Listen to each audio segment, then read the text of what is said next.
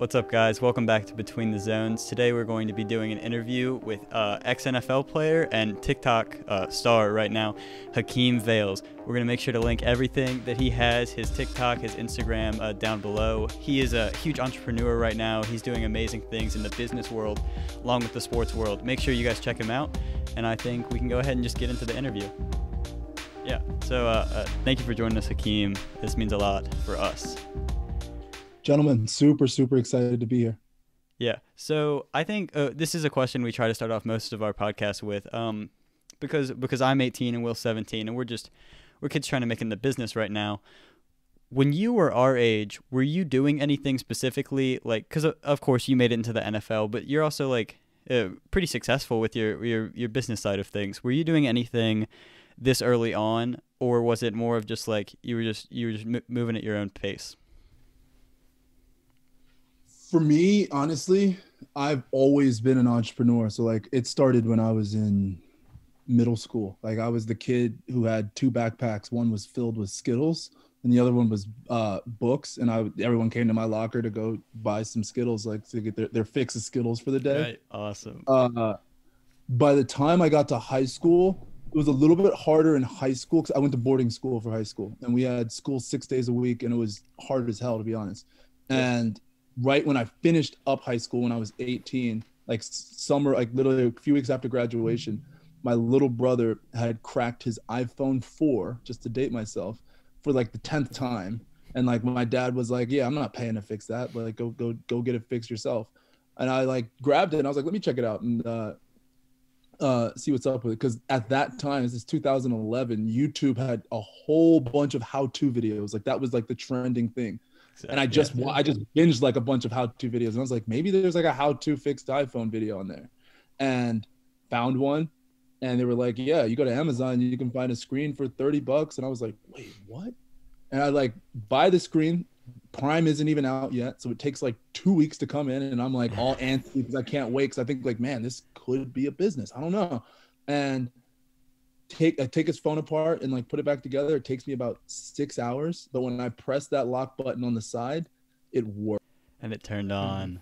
Holy shit. Like this is a business. Like I'm like immediately took my phone out of my back pocket, took it apart, put it back together, took it apart, put it back together over and over and over and over again until I could do it from 6 hours to literally 20 minutes. And then when I showed up as a college freshman, like at Monmouth University, I was the iPhone repair guy. I fixed 3 to 4 phones a day. And like, that was my thing. And like transition from that to learning that, I knew that it probably would harm the environment if I took those cracked screens and put them in the trash. So I saved them all. And one just rainy day, I like Googled what I could do with these cracked iPhone screens. And there was this company in Alabama that would buy my screens for $5 a screen. And again, I was like, holy shit. Like this is a year after I've been fixing phones. And I'm like, there's no, like, if I'm just knowing this, what about all the iPhone kiosks, the mall kiosks, like the little stores and all that? They for sure can't know.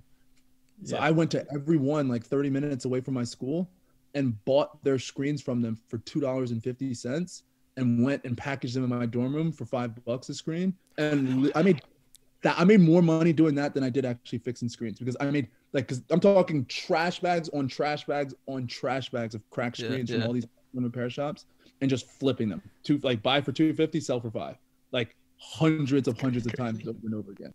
That's awesome. When I was 17, 18, that's the type of things I was doing. Yeah. So you were hustling from a young age, is what you're saying. It's in my DNA, 100%. What are some of the steps you took or you recommend for young athletes if they want to become pro? Ooh, that's a great question. Like for young athletes that want to become pro, like my best piece of advice is match the audacity like of your dreams like with your work ethic. Match the audacity of like your ambitions with your work ethic. Right. The NFL, if I audit your week and it doesn't match that, and then I just think you're full of shit, in which most people are. Yeah. Nice on paper. I'm going to grind. I'm going to do that. I'm going to do this. I'm going to do that. And I'm just like, what did you do last week? Or Did you work out today because it's snowing and raining? Oh, no, it's snowing and raining. My mom doesn't want my shoes to get dirty. And I'm like, yeah, you're not going to go pro. Like perfect example, when I was in middle school, like I wanted to go to the NBA when I was a kid. Like I think I'm better at basketball than I am at football, as crazy as that sounds. Mm-hmm. But they cut sports from my middle school. And I knew that if I couldn't play, I couldn't practice. Like, how am I going to make it to the NBA? Like, literally, it's funny. It's funny we had the JJ Redick conversation. Like, it's so like full circle, it's super meta. Back then, like my dream was to go to Duke University and then go to the NBA. And like at one point, I wanted to move to North Carolina because I knew that 94% of Duke students lived in North Carolina. And from North Carolina. That's how strong like I was set on like going to Duke. But my bus when I was in middle school came at 6:30 every morning. At 4:30 every single morning, I woke up and my dad used to take me to LA Fitness, and I'd literally work out for an hour and a half, get my shots in, get my workout in, all that. And I am literally 12, 13, 14 years old. Wow. That young kid, that's what it takes. Yeah. So, dang, that is a lot of work. But yeah, I mean, I like what you were able to say. It's just like you have to be able to match what you want. There is work that goes with it, and you got to be able to hit it.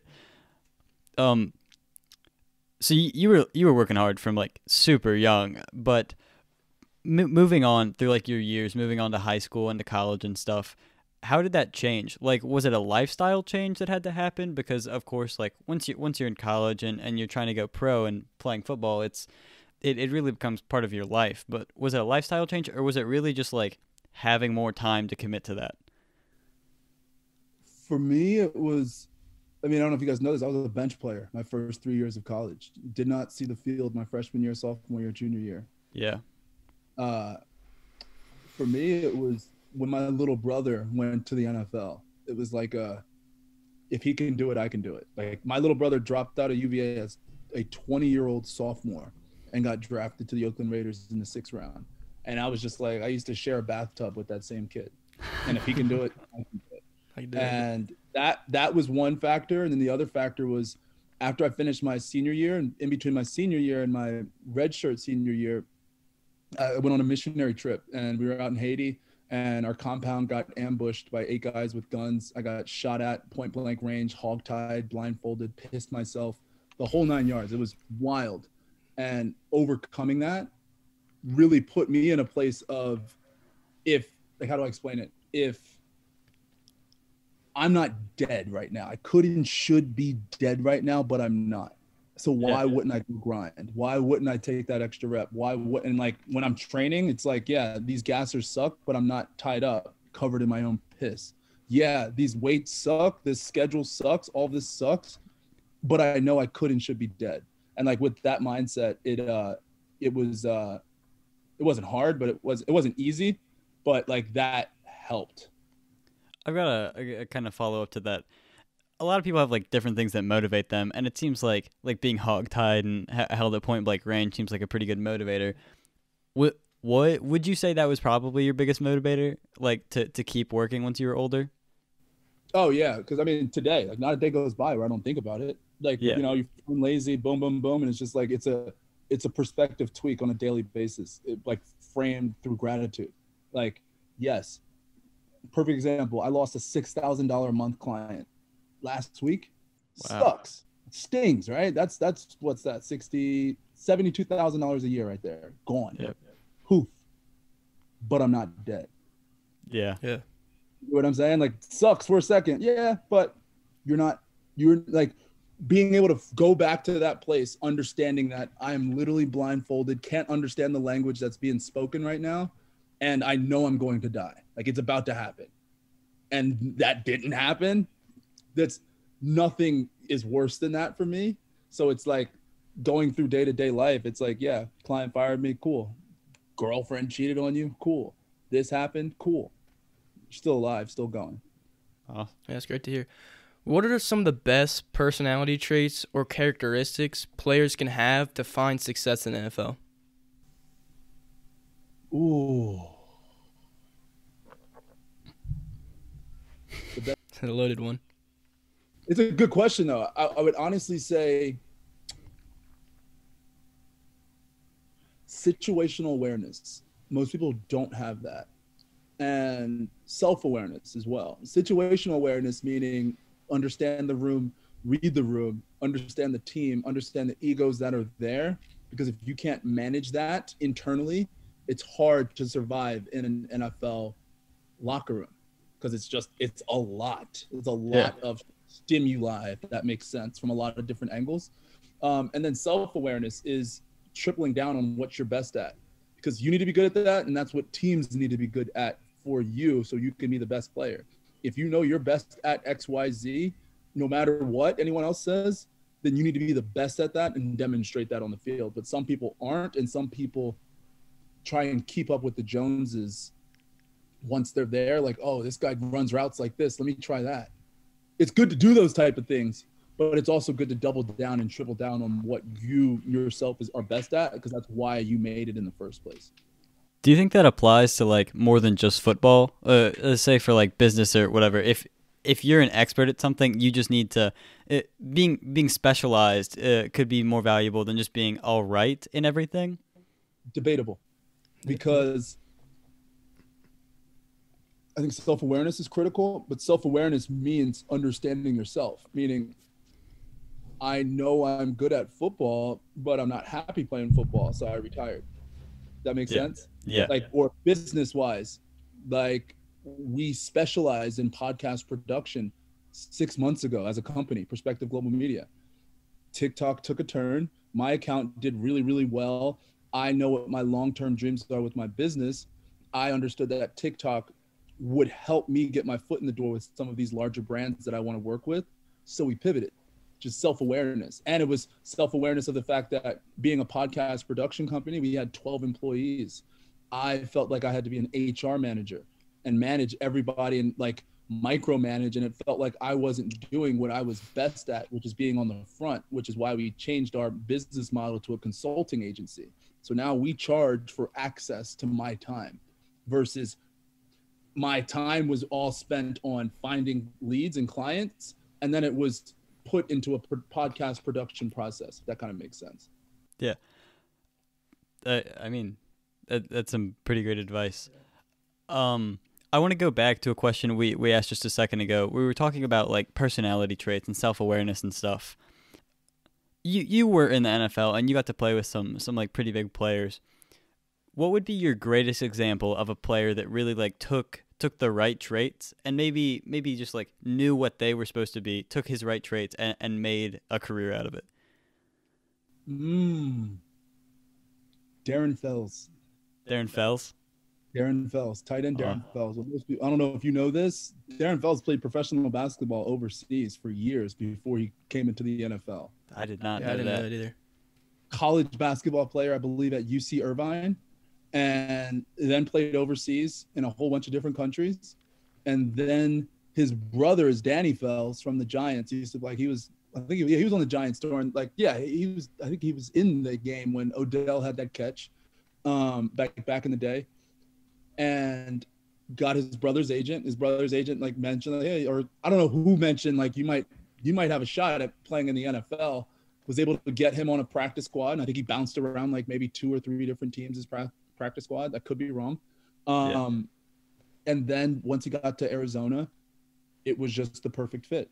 He knew that he was best as a blocking tight end, but he was also wildly athletic, so he could also make great catches. And he knew his role. He was the blocker. Jermaine Gresham was the catcher. Did his thing. Boom. Then like did his thing enough to go to Detroit. Same thing. He was the blocker. Eric Ebron was the catcher. Boom. Did his thing. Dove deep with that. Did really, really well. Got paid when he went to Cleveland. Same thing. He was the blocker and Joku was the catcher. And they had another dude, the white guy. What's his name? Tight end? Hooper? Is that his? No. Hooper's new. This is back. This is 18. Dude, I can see his face. I'm blanking. I'm not sure. But now he's in the Texans, same thing. But now he's thriving as not only is he a blocker, dude's getting like at least 3 or 4 touchdowns a season, like the last, 3 or 4 years, which is like super exciting. But he honed down on what he was great at, has always been like since I've known him, has been the same super humble person, I mean, he taught me. I didn't say he taught me everything I know about fatherhood, because it's something that just comes intrinsically. But witnessing him be a father when I was a rookie in the NFL really prepared me and geared me up to actually be a father, which is kind of cool. But he mentored me a large way through the NFL. Yeah, awesome. So back on time when you were in the NFL, how did you personally prepare on game day? Were nerves a big factor, or did you come in with a lot of confidence?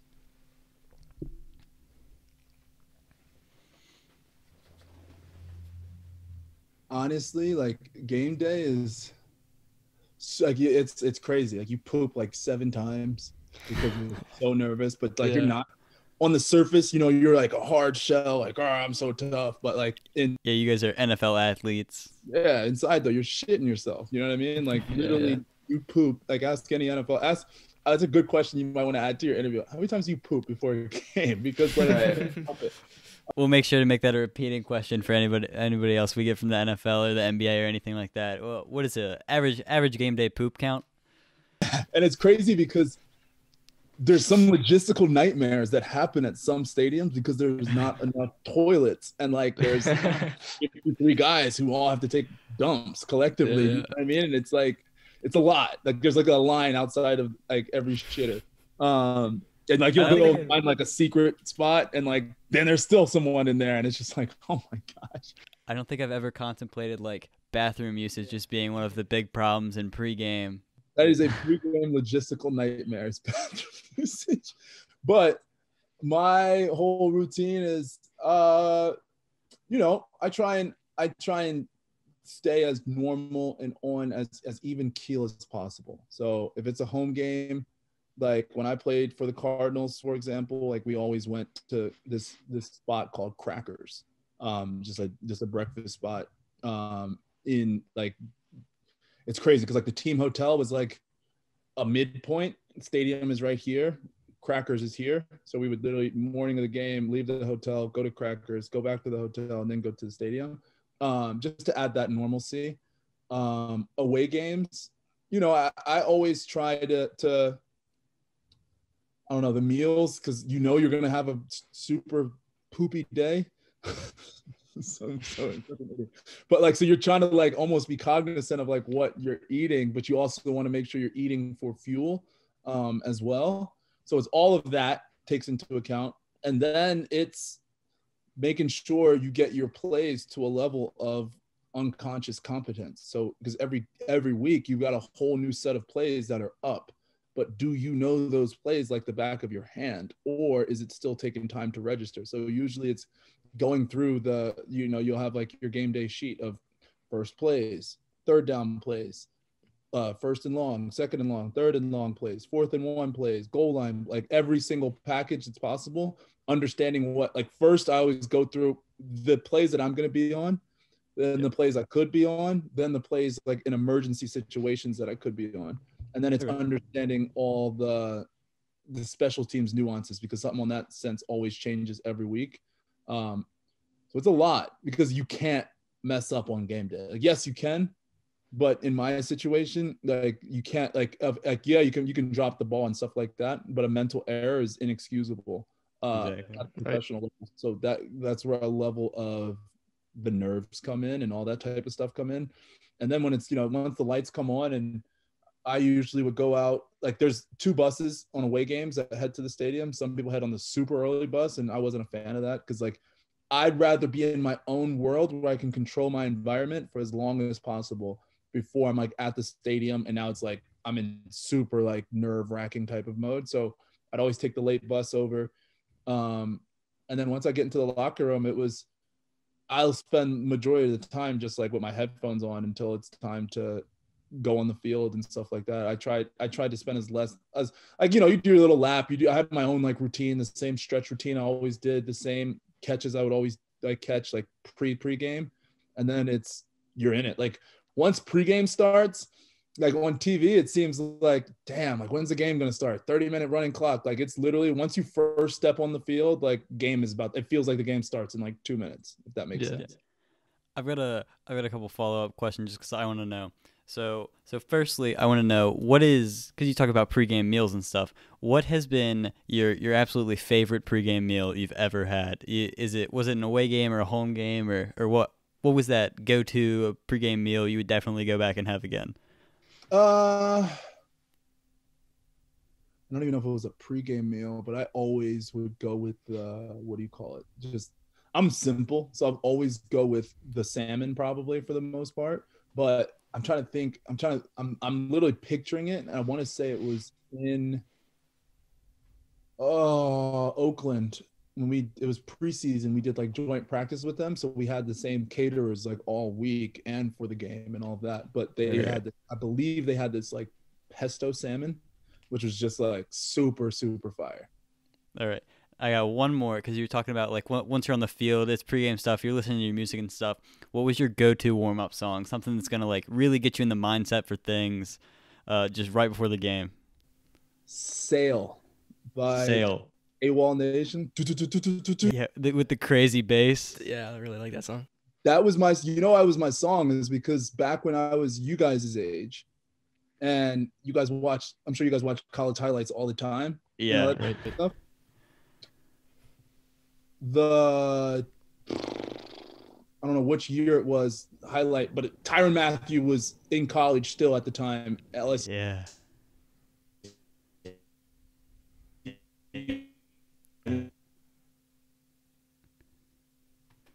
Whole bunch of his highlights on it as all like college. Like I'll listen to an array of everything before the game. I'll listen to country music. I'll listen to what do you call it? I've listened to classical music, but I've listened to reggae. Like I'll listen to a lot of like Bob Marley and stuff like that. Just relax me, like six to like 3 hours before the game. But like that last song that goes on is going to be that. And then the next year, college highlight from there, the song that was on it was, it's so cliche, but I don't listen to it on the radio and stuff, but for football, Counting Stars. Like that Yeah. song gets me fucking juiced, bro. All right. Well, for anybody that doesn't know, we actually do highlights on our Instagram page, and we put it together for different players. And we are talking about doing one for you, just because to like kind of commemorate doing this. So we will make sure when we do this highlight package, one, we'll send it to you, but two, it will either be Sale or Counting Stars that we do this highlight package to. Let's go. Yeah. Well, you want to keep on going? Yeah. So more on the NFL. What is one moment from your time that you're never ever gonna forget?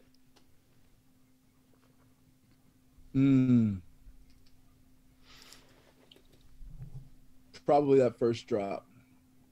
That first drop. First drop was my first game. Like it was Thursday night football, Cardinals Yeah. versus San Fran. And most people don't know it's like on primetime games versus a regular game, there's like 15 times more cameras out there and camera crews, plus that dragon camera that slides all the way across the field.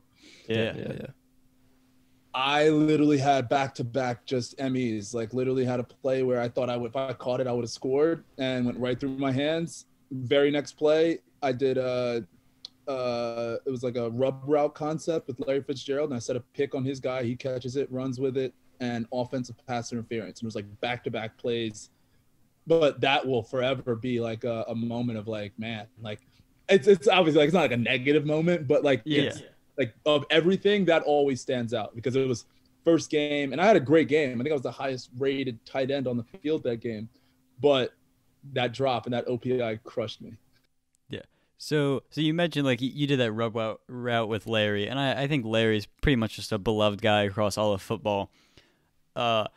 Is there ever been like a moment in your career, like a story you're gonna tell your grandkids about a legend or something, playing with Larry or just anybody else that's like it's gonna transcend over the years and it's gonna be something you're proud to tell? About Larry, I'm trying to think. Larry was just like, I think it's just the human aspect that most people underestimate about all superstars. And like Les Larry's a great example, but just the human aspect of like, because I mean, his locker was 3-4 things down. It's like, it's hard when you're in it to grasp and point out those specific moments because these are just, it's like your colleagues / classmates. Like if one of your classmates that you knew was YouTube or TikTok famous, it wouldn't be that big of a deal, if that kind of makes sense. Because they're normalized to you. Because they're normalized to you. You eat breakfast with them, you eat lunch with them, you go out to dinner with them, you travel with them, you go to parties with them. Like it's not like it's, but the human aspect of Larry always being that same person, if that makes sense. He was just always a kind, compassionate dude. But what always stood out to me was, and I made a TikTok about this, is like the victory is in the preparation. Like being around some of the best athletes in the world, you get to witness what does their actual routine look like. Why is Larry diving for balls and getting hurt on Fridays? But then like that's why no one on the sideline is not impressed, because everyone's obviously impressed. No one's surprised when he makes those wild catches week in and week out, because he literally does that every single day.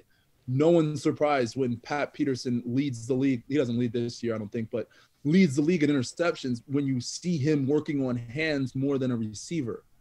Do you know what I'm saying? And it's like, that aspect of it, of just the human aspect, meaning like I guess no moment was too small for those guys, because you know some other people, some moments are almost too big, but it's like no moment was too small for Larry. Kind of always a human, like joke about the fact that I had a drop ball and then an OPI versus like on you, if that makes sense. Kind of bringing it back to the marketing side of things, how did you manage or juggle being an NFL athlete and an entrepreneur at the same time? It was hard. That's why I retired. Once I had a kid, I couldn't balance being an entrepreneur, a dad, and an athlete. Right. It's hard. Mainly just going insular and cocooning, and honestly I never kept up with the Joneses when I played. So like soon as I was done with football for the day, like I was home and I was working on what I wanted to work on entrepreneurial wise and all that type of stuff wise. I haven't played video games since I was in middle school, so that really helped. So it wasn't like your average player plays video games as soon as they get home, and it's like nothing wrong with it. Everyone has their own version of escapism. And but for me, like balancing it came down to, honestly, like it was hard. Like when I was on the Lions, like I would literally go to the facility and like, it's so funny because where is it? I literally just saw it. It's over there. But my playbook was over there. But half of the plays, like half of the sheets, it's Dallas Cowboys, who to look out for, Leighton Van Der Esch, this guy, that guy. Other half of the sheet is me breaking down by hand, analyzing like a rental property, like real estate wise. And like I would put them in like the notebook the night before. So when I'm in meetings, at the point when I was like super checked out, I'm not even paying attention to the meeting. I'm literally breaking down like a property, like on my, like in my notes, because it looks like I'm taking notes, but I'm really hand underwriting a real estate project. Wow. That's pretty crazy. So for anybody that doesn't know or doesn't follow your pod or your TikTok, like you've told this story before about how you went out and you bought that quadplex or when you were still playing, and that's a pretty crazy thing to do. What is something, because I just want to know, a lot of us, business and entrepreneurship seems like a great place to be, especially if you're like really advanced in it right now.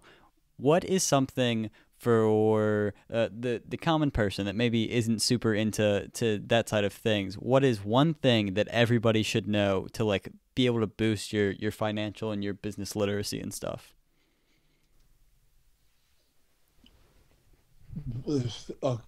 Super high level, and then I'll go tactical, is if you don't have financial literacy, you will inevitably go broke. That's one. But like just a tactical nugget, most people take a huge sense of pride in buying their first house. I'm a homeowner, American dream, blah, blah, blah, blah. And the main loan that's pushed onto people for their first house is a first-time homebuyer loan, which tells you can put down 3.5%. But what your average human does not know is that the loophole with that first-time homebuyer's loan is that you can also put down 3.5% on a duplex, triplex, or fourplex. So I always say the ultimate unlock, if you don't have kids, and like if you are okay with living in different neighborhoods in different spots, like the neighborhood I lived in my rookie year when I had that fourplex, like I had Section 8 tenants living in my building. And how do I explain? Taking advantage of that will give you a head start, in my opinion, in life, because one, now you, outside of I'm a homeowner, you actually a property owner, and now your house, yes, there's assets and liabilities, and yes, your house can technically be an asset, but that asset can fluctuate when the market drops, and now your value drops, and you're still paying the same mortgage. Versus if you have a fourplex and the market drops and the value of that property drops, your tenants are still paying you rent, and you're still covering your mortgage, and you're still potentially cash flowing. And what people don't realize about a mortgage is you're paying into a bank account by paying, like, loan pay down is a pillar of wealth creation that's ignored because most people don't understand it. Meaning, if my loan value is 200,000, but over 3 years I pay that loan down to 170,000, but not me, my tenants pay it down to 170,000. And then 3 years later, I sell it for 200,000. Let's say I didn't sell it for anything more. I still make 30,000 because my tenants paid into that bank account, that asset. Not to mention the cash flows you'll see, not to mention the tax benefits you'll see, and not to mention if you actually bought the property right, and that property appreciates in value, and the appreciation that you'll see in that sense. Awesome. Yeah, it's really good to hear. We know you're not in the league currently, but are there any aspects of the game you really miss, and are you eager to come back? The aspect of the game that I miss is game day. Game day is There's nothing like that exhilaration of energy. I also miss it's nice now being on TikTok and building an audience that you can have that. It's a parallel feeling of the effect that I can give to someone when I comment on their post, when I throw them a follow, when I respond to their comment, when I do something like that, oh my gosh, he just blah, blah, blah, blah, blah.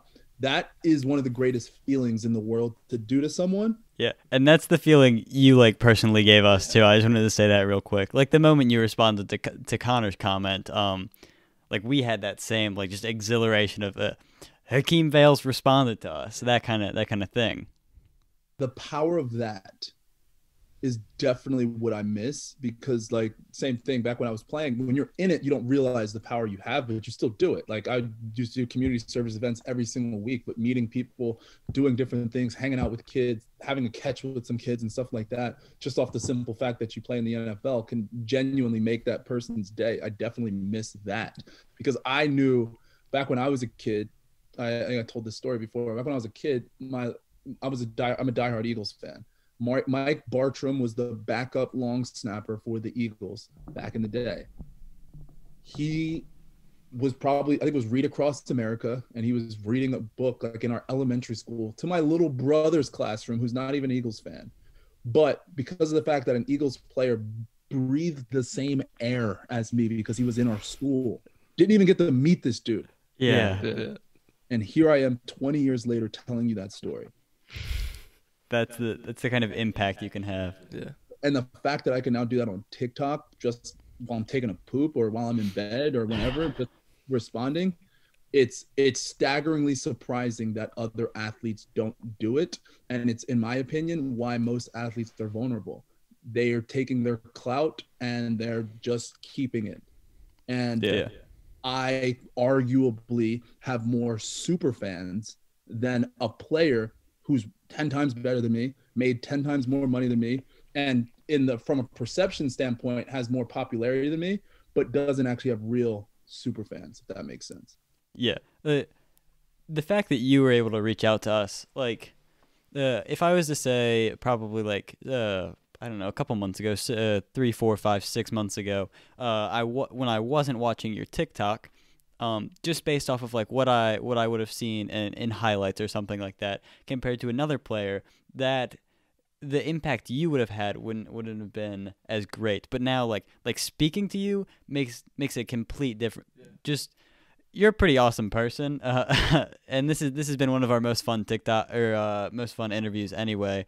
But yeah, I would have to agree that the whole superfan aspect, it's just your ability to reach out, it really means a lot to a lot of people. This is why I'm excited to go back and play too, because now taking this, understanding the digital platforms, understanding that, man, I can have a lot of fun with the audience now and the fans now, and just like do all types of just cool, fun stuff, which will just be like, I'm like wildly excited about that. Yeah. So one thing, we're gonna go ahead and try to wrap things up in just a second because we know you're a busy guy. But we were talking just off the podcast about your business and a partnership you guys are doing with the American Heart Association. Cancer Society. Cancers. Yeah. So we just wanted to say that you had explained to us that there's an open raffle, and you can explain it probably a little bit better than we can. Just to donate and potentially win a chance to go see the Super Bowl this year or next year if you delay it. Yep, all expense paid trip. $10. The NFL partnered with ACS and they're doing an auction. To essentially $10 is your raffle ticket to join the auction and essentially win a chance to win a trip to go. All expenses paid to Super Bowl, hotel, everything. And if because of COVID you don't want to go, you can postpone it to next year for LA. Yeah, LA. Yeah, and that's awesome. And we're gonna make sure that we keep like repeating this throughout our videos because this is a really important thing. It's a great cause, and why not? You can go to the Super Bowl, and that's a pretty amazing thing. Well, if you want to go ahead and hit him with just our final question. If you were to tune into our podcast, who would you personally want to see as a guest? And does it have to be an athlete? It does not. It can be an athlete. It could be a friend. It could be a guy you grew up with. It could be a business executive. It can really be anything. Honestly, because I think you guys ask really great questions, I would want to see Gary V as a guest on you guys' show. Gary V. That would be a pretty huge podcast. Sports, massive Jets fan. I think he would be an awesome guest on the show. Well, you heard it here from Hakeem Valles. Our goal now will be to get in contact with Gary V. That would be a pretty amazing interview. But yeah, I wanted to say thank you, and this really meant a lot to us. And yeah. Make sure you guys go check out Hakeem Valles. His TikTok will be in the description, and I think we're signing off. It's been Between the Zones. Yeah. Thank you guys for watching, and yeah, see ya.